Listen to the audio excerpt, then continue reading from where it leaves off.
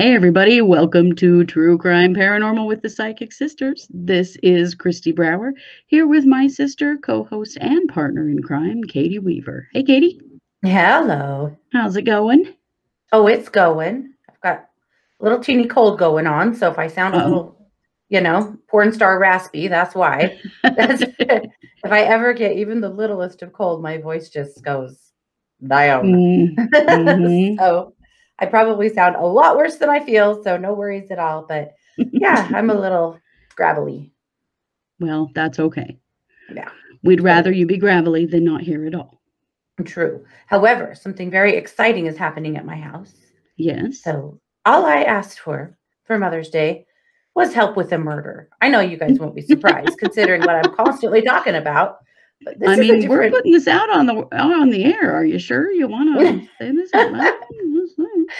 So it's a little different murder than we're used to around here.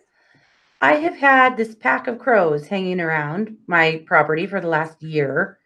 Last winter, I befriended a magpie that would come and get pieces of dog food from me in the winter. And somehow from that, I ended up with magpies in the backyard and crows in the front yard.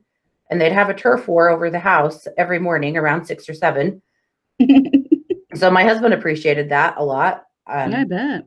Listening to that screeching fight. But anyway, I didn't mind it. I kind of liked it a lot. But anyway, I think the crows won because the magpies are gone. I haven't seen any of them for a year.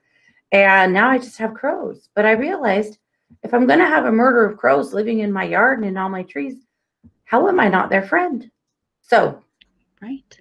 Befriend the crows, form the crow murder is in action. So we moved. I've done tons of research. So today we moved this big, heavy cement bird bath thing out into the front yard where I wanted it. Because they have to eat, they need something really sturdy to be able to eat in that's not swinging around or, a flimsy birdhouse because they're big birds.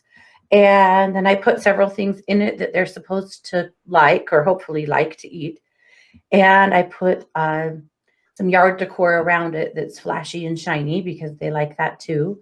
And my daughter ordered me for Mother's Day a crow call. I didn't take a video of this because I was in my nightgown, well, pajamas, in the front yard. Wanted to see video of this. But I'll get video. So we set it all up. I put the food. I stood next to it. I called and called with the crow call, standing out in the front yard in my pajamas. I thought, my God, my neighbors, they already think we're the crazy people at the end of the street. Now wait until there's like I don't know. I'm going to say 100. That's too many crows. It's like a lot too many. Just living in my trees all the time. Yeah, I'm good with it. So yeah, I don't know about the crow call. I did my best. Scott said some of them sounded crowish. A lot of them didn't. Micah said it mostly sounded like I was trying to sound like a rooster. I don't know. But I did see one crow this afternoon pecking around in the yard. He didn't actually get in the feeder, but he was all the way around it. So checking it out. Yeah. So anyway, Queen of Crows operation is in full swing. Nice. And I will certainly keep you all posted. Yeah. I'm excited. So the murder is happening. It's on. The murder is on. Yeah. Very cool. Yeah. So how are I'm you? jealous. I've seriously considered doing the same thing. So I'm going to see how this goes for you, and then I'll learn from you. Find out if that crow call is worth it or not. Right? Yeah. Yeah. Well, I'm really good. I'm excited about this show. So this is a cold read for Katie. And this is a story of two girls named Molly and Holly. So I'm going to tell you some stories. And then I'm going to have some questions for you. Okay. First, this is Molly. Molly was born on August 2nd of 1983. She lived in rural Massachusetts. And at the time of her disappearance and later death, she was a lifeguard in her hometown, which was Warren, Massachusetts. Okay. So in the summer of 2000, she was 16, and she was working as a lifeguard at Commons Pond, So this was just a pond where people swam, and it was all kind of set up to be, had lifeguards and all the stuff that you would have at a place like that. Sure. And so her mother would drive her to work every day. And so on June 27th, her mom, Maggie, drove her to Commons Pond and dropped her off near her lifeguard station, just like usual. Nothing seemed strange or out of the ordinary. Mm-hmm. A little later on that day, it was discovered that there was no one on duty at Commons Pond. Oh. Molly was gone. All of her belongings were still there at her station, and she just vanished. Ooh. Okay. Yeah. Okay. So then we have Holly. Holly was born on January 19th, 1983. She was from Grafton, Massachusetts. And at the time of her disappearance, she was visiting her grandparents in Sturbridge, Massachusetts. On the day of her disappearance, she and her brother went to a neighbor's house to see some puppies.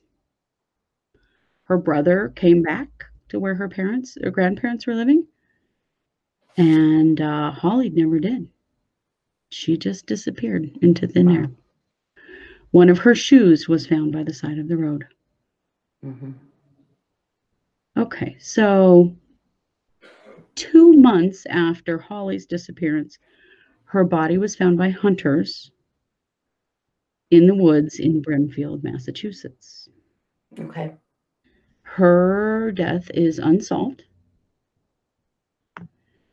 Molly's body was also found in the woods on June 9th of 2003. Okay. Cause of death unknown, undetermined, but they did believe that she was murdered. Her death is also unsolved. Now for the weird part. Now remember that Holly disappeared and died in 1993, right? Yeah. She was born in 1983, died in 1993. She was 10 at the time she died. Okay, so Molly was also born in 1983. Yeah. And she died in 2000, which would have made her 16 at the time of her death. She would have also been 10 at the time of Holly's death. Right. So at the time of Holly's death, Molly was really affected by it when she saw it in the news. And here was this girl that was the same age as her. And she wrote a card and sent it to Holly's parents. And it said, "I'm very sorry. I wish I could make it up to you. Holly is a very pretty girl. She is almost as tall as me. I wish I knew Holly. I hope they find her." Wow. Yeah. Weird enough for you yet? I'm guessing it's going to get weirder. Well, kind of. Okay. So both cases are unsolved, right? Both cases happened in Massachusetts. Both girls just disappeared out of thin air. Both bodies found in the woods. Okay. So, a couple of different, okay, let's do this first. I want to ask you a question. Do you think that Holly and Molly, I need to put Holly's picture up here too, because I haven't put it up yet. Do you think that Holly and Molly were killed by the same man? Mm-hmm. Okay. Yes, I do. Okay.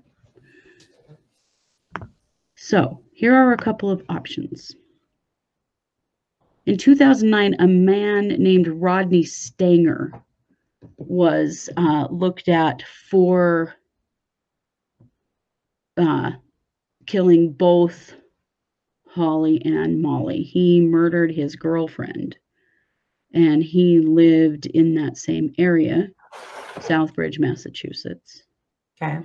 And the police did look for him. Now, in Molly's death, there had been a few days before her disappearance, there was a man in a white car hanging around the pond where she worked that her mother thought seemed kind of sketchy. She remembered seeing him. She hadn't really thought anything about it. But, later she thought, I didn't feel good about that guy.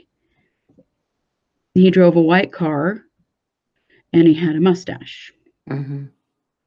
So Stanger also had a white car and a mustache.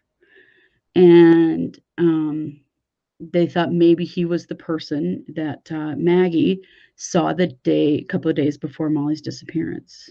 He also fished in Commons Pond and hunted in the woods where Molly's body was found. So there were some questions. He was investigated for Molly's murder and Holly's murder because of the proximity and the similarities in their disappearances. Mm-hmm. They tried to link him to these cases forensically, but these cases were in the 90s and in early 2000s, and they just didn't have much in the way of forensics. They did try to connect him, but they really didn't have any opportunity to. And he never was charged in the case. So then there was another guy, David Porlio, who they suspected of both murders as well. Unfortunately, he died in 2003 before they could ever really make any progress. Mm-hmm. So 2 men that were both investigated for Molly and Holly's kidnappings and murders. But these cases are unsolved. They're very famous. Molly Bish especially. Mm-hmm. But then Holly's kind of became more famous after the fact because of the connection of the two of them. Their names, the fact that Molly wrote a letter. It's Holly Piirainen is Holly's last name. But just it's a strange connection. And when you look at them side by side, they're blonde with dark eyes. Like they look a fair amount alike. We're looking at the pictures of them side by side here on YouTube right now if you're watching the video, and they do have a lot of similarities. And the police seem to really do believe that these two cases are connected. But unfortunately, they've really never been able to get anybody really connected to either case enough to charge anyone. So I'm curious, do you feel like they're on the right track with either Rodney Stanger or what's the other guy's name? Sorry, David Porlio? I believe that it was David. I think that David actually killed 4 girls. Okay. These are the 2 that they're looking at him for right now. But he, pardon me, in another state, he had also he'd done this a total of 4 times. Okay. Yeah. Okay. He was a serial killer, I think. Maybe low level, didn't kill 50 women like some of them, but I do feel like he had some really serious sexual fetish kind of things happening. Or I don't know if fetish is the right word, but I do feel like he abducted these girls. I feel like he had a type. Obviously, these 2 both fit it. And that, like I said, I feel like he did it 2 other times in another state where they just have never been linked together. Always blonde with dark eye. I feel like that emulates someone in his life, maybe his mother. Okay. The look. But I do feel like in all cases, he sexually assaulted these women or these children and killed them.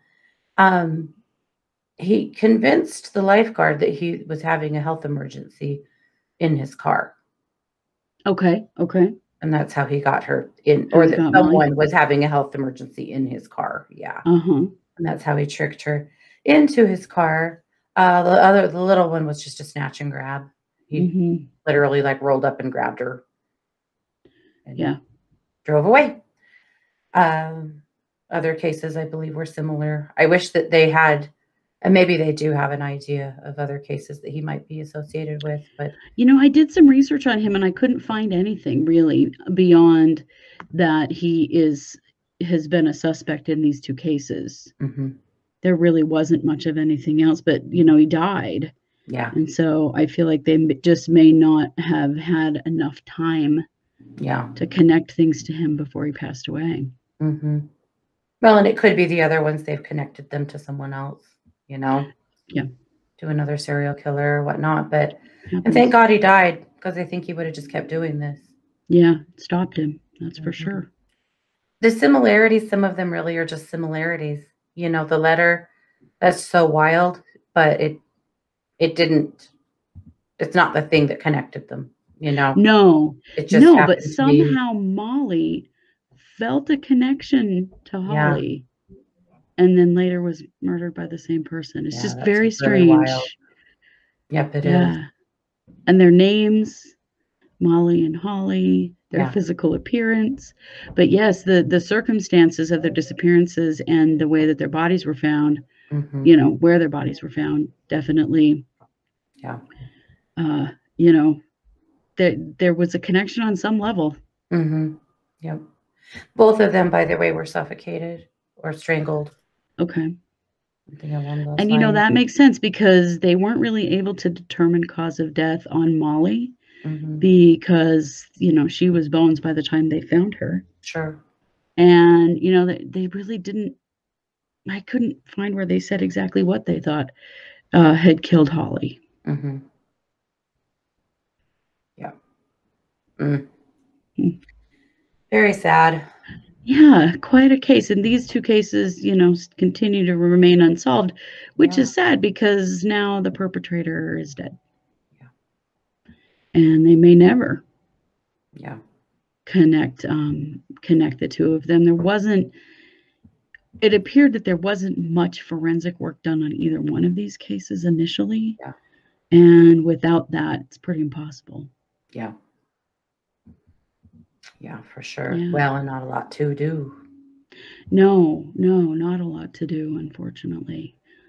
The big focus in both cases was to find the girl, which of course it's a kidnapping case. That's exactly what happens. But unfortunately, sometimes, especially in the past, not so much now, in a kidnapping case, then because the focus is on finding the person, the forensic work doesn't always get done that needs to get done. Without a doubt. For further use, basically. Yeah. Okay. Well, that is the story of Molly Bish and Holly Piirainen. Well, lots of love to their families. Wow.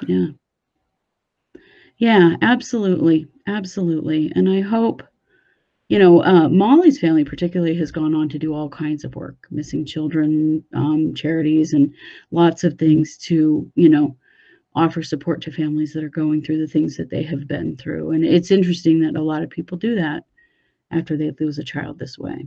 Yep.